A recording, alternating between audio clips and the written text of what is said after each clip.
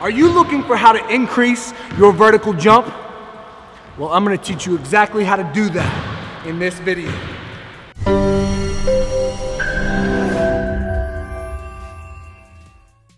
What's up, everybody? Nathanael Morton here with NathanaelMorton.com, helping you become bigger, stronger, faster, and more explosive.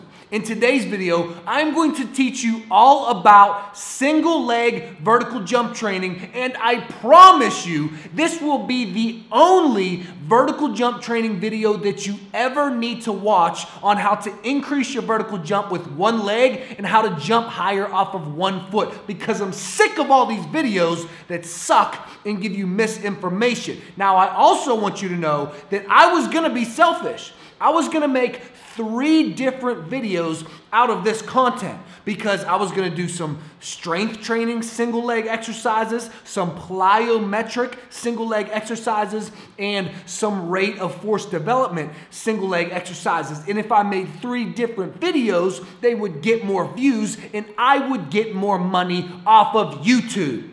However, this channel is not about me, it's all about you, and I felt that it would be more convenient for you if I had all of the information here in one video for you so that you could watch this video and this video only, and you could understand everything there is to know about single leg vertical jump. With all of that said, my beautiful girlfriend is waiting for me at home, and if I don't hurry up, I am going to be single. You get it? All right, that was a bad joke. All right, let's get started.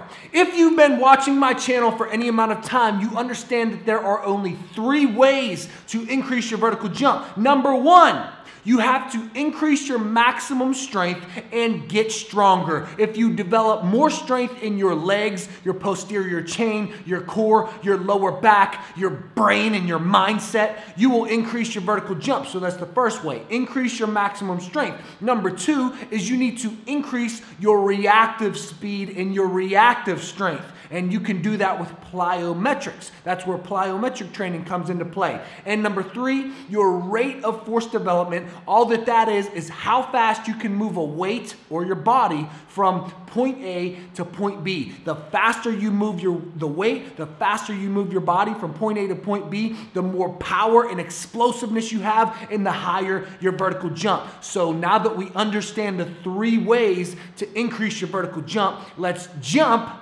into those 3 ways with single leg training. Here we go. Single leg jump training 101. Everything you need to know about single leg training.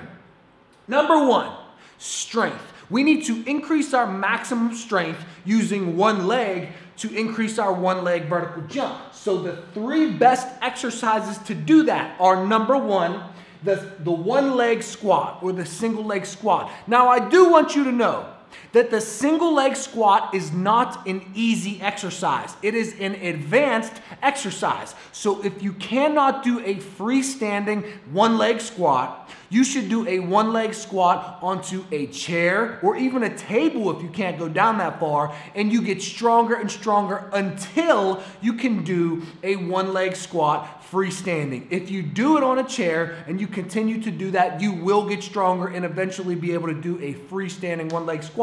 So the first exercise that you should be doing to increase your maximum strength with one leg is a one leg squat.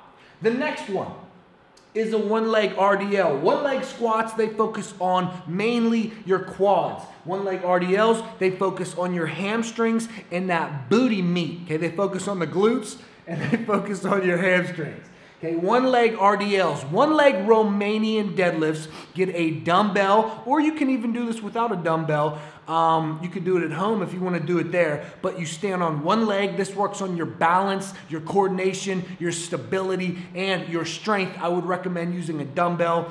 Some people like to do it with 2 hands. I just do it with 1 hand, and you go all the way down, focusing on your hamstring and your glute, come all the way back up. These are one leg Romanian deadlifts, and the second exercise that you need to be doing to increase your one leg strength and stability and coordination and everything like that. One leg Romanian deadlifts. The third one, the one leg push press. This is also a very hard exercise. One leg Romanian deadlifts, not that hard, okay? Maybe hard to balance at first. One leg squats, one leg push press, they are pretty hard, okay? But that's why these are the best to increase your maximum strength with one leg. One leg push press, your leg is going to go the opposite way as a one leg squat. With a one leg squat, your leg is out in front. With a one leg push press, your leg is in the back and you're dropping your knee down to the floor. You have a dumbbell in your hand and you're basically going down till your knee touches the floor and then exploding back up, and you can push the weight in the air if you want to. Some people don't like to. I like to do the full range of motion and the full exercise with that workout.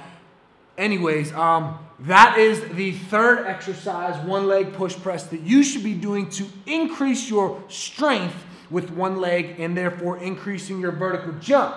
Let's move on to this side where we have reactive speed and strength. This is where our plyometrics come into play. Okay, we already built some strength. Now we want to build some reactive speed and strength. And you can actually do all 9 of these exercises as one entire workout. You can put this all together and do this as one workout if you want to, because we're focusing on 3 different areas of the vertical jump. Reactive speed and strength. The first one is one leg continuous hurdle jumps, okay? Continuous hurdle jumps. We want to work on our reactive speed and our reactive strength. So one leg box jumps, you know, one leg, anything where you jump just one time isn't the best for one leg training. What is the best for one leg training to develop your reactive speed and reactive strength is your foot touching the floor multiple times. So when you're jumping over the hurdles, over and over and over the hurdles, you want to focus on spending the least amount of time on the floor. So you want to pretend like the floor is a hot skillet and you are going to burn your feet if you spend too much time on the floor. So as soon as your foot touches the ground, immediately explode back up over the next hurdle, working on your reactive speed and your reactive strength. So that is why one leg continuous hurdle jumps, not just regular hurdle jumps, continuous where our foot touches the floor multiple times, working on that reactive speed and strength. That is why those are a great exercise for you to increase your single leg, 1 foot vertical jump. Next one leg stair jumps. Okay, this is the same thing. This is a good one if you want to do it at home. All that you need is a stair or a step. Okay, and all that you do is jump up and down off of the stair, off of the step, over and over and over, working on that reactive speed and that reactive strength. That is what, it's all the same thing. Same as continuous hurdle jumps. You want to work on that continuous foot touching the ground multiple times. Not just the one-time box jump. Not just the one-time tape jump at home. Okay? You want to be continuous, having your foot touch the floor multiple times, working on that reactiveness. Okay, so one leg stair jumps. That's the second exercise for this category. The next one is one leg depth jumps. This is the only one of the 3 that is not continuous. However, depth jumps in general are an excellent exercise for you to increase your vertical jump. So with the one leg depth jumps, you're going to step off of a chair, off of a stool, off of a bench, off of a plyo box, whatever you are going to step off of, one leg is going to hit the ground and you're immediately going to explode up and try to jump as high as you possibly can. Now, this is different from the 2-leg depth jump. When you're doing a depth jump with 2 legs, it's fine if you have the box really high. Okay, a lot of people are much better, obviously, with 2 legs than they are with 1 leg. So when you do a 1-leg depth jump, you want to lower the box that you are dropping off of by at least half. So let me explain. If you are dropping off of a 2-foot box, a 24-inch box, and then you're hitting the ground and exploding, you want to, for the 1-leg box jumps, lower that to be 12 inches or only 1 foot, and then drop off of the 1-foot box, hit the ground, and jump up. Or less, okay? Or less. You know, try it lower if you've never done these before with 1 leg, because they can be harder. 1 leg is obviously a lot harder than 2 legs. But anyways, 1-leg depth jumps, that's the 3rd exercise to build our reactive speed and strength.